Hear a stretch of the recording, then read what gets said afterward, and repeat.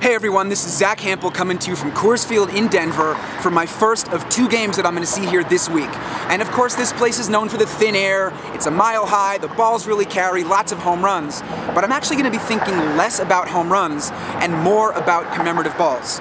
It's the Rockies' 25th anniversary. They're one of several major league teams this year that are using special balls at home. So that's my goal for the 2 days here, to snag at least one of those. The Giants are in town. They also have commemorative balls. Not sure if they've brought any with them on the road. Hopefully. I guess we'll find out soon. And it's just a beautiful day, nice weather. There should be batting practice, which is always fun here. So let's do it.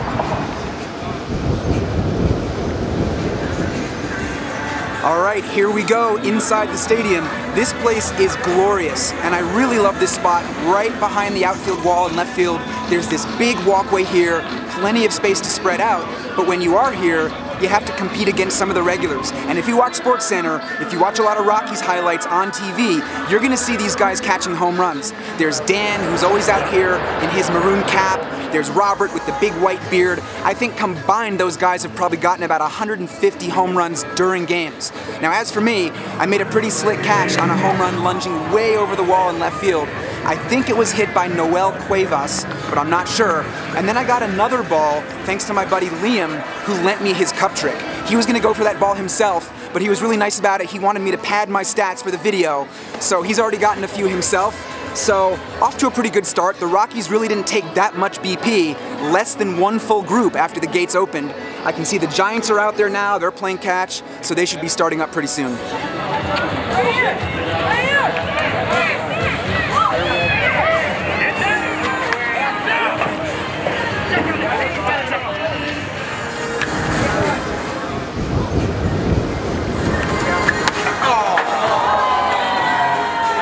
Well, Giants BP got off to a hot start today. I got a couple of baseballs from them out in left center field in their first group. One of them was an Andrew McCutchen home run, caught that on the fly. And then I got a toss-up from Tony Watson, which I admit was kind of cheap. He tossed it to some kids right above me who bobbled it down into the walkway, so I picked it up, handed that one to them. Had another home run knocked out of my glove. Really should have caught that one, that's kind of frustrating. And then things just cooled down. I went up to the second deck in right field for their last group. I thought Brandon Belt was hitting, but I don't think he was, so there wasn't any action happening up there. Went down to the lower level and I had all kinds of space, but then the Giants jogged off the field about 2 minutes later. So BP kind of seemed like it ended abruptly today. And I don't know, 4 balls is not bad, but I feel like it could have been so much better. And if you want to just swing around here quickly, I'm standing out here in the right field corner. You can see the hand-operated scoreboard right behind me. That's really cool. There are not too many stadiums that still do that. Coors Field, man, it's not that old, only 23 years or so, but it just feels like a classic ballpark.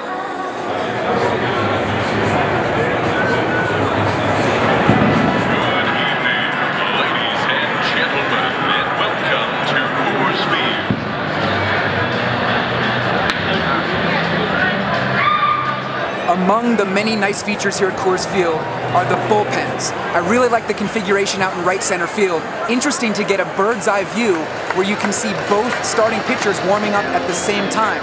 I was lurking more on the Giants side at first. Nice look at Buster Posey, Nick Hundley, and of course Jeff Samardzija was warming up. You know, if he misfires a pitch out there in the visitors' bullpen, that ball bounces way into the rocks, the fountain, it's like a forest out there. So kind of a weird setup. Now, Jake McGee, a Rockies reliever, tossed me a ball right before the game out near the Rockies bullpen.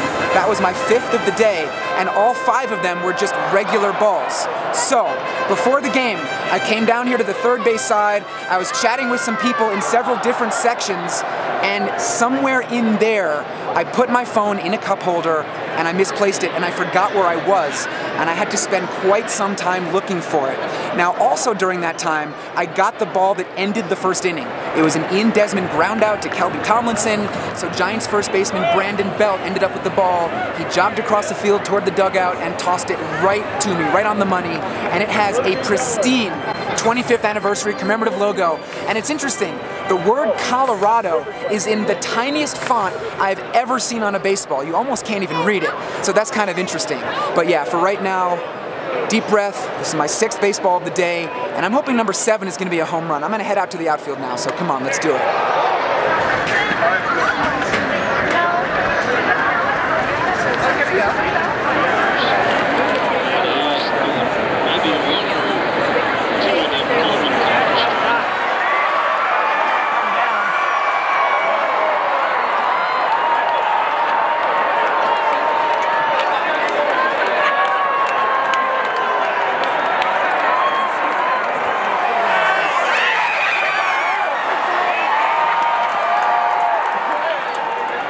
are in the top of the 7th inning. Rockies are on top 6-3, and just a few minutes ago in the 6th inning, the Giants hit 2 home runs pretty deep into the bleachers. Buster Posey hit the first one, Evan Longoria hit the second, and on that Posey home run, I just paused for a split second to figure out where it was going, and then I realized, hey, I can run up the stairs and maybe make a play on it. Didn't quite get there in time. I was within about 10 feet of that ball rattling around on the ground, so pretty fun just to have a chance at it. And, you know, there were no home runs hit in this game until I came out here to left field, and then they hit 2. So I don't know, maybe that's a good sign, but got all this space. If they hit him, I'll catch him.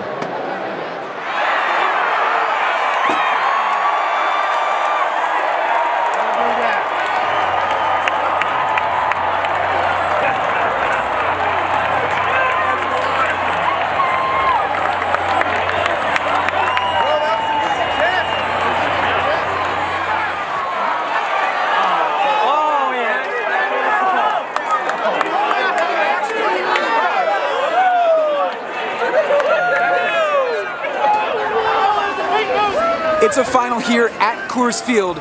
Rockies 11, Giants 4. Kind of a wild finish to this game. 27 hits combined, including 4 home runs, and you just saw 2 of them right there. So close, especially the last one. It was Evan Longoria's 2nd homer of the night. It barely went over my head and ricocheted back at me really fast, and it happened to hit the heel of my glove and then squirt out to some other guy standing nearby. So I was completely stunned, just kind of like, what the hell just happened?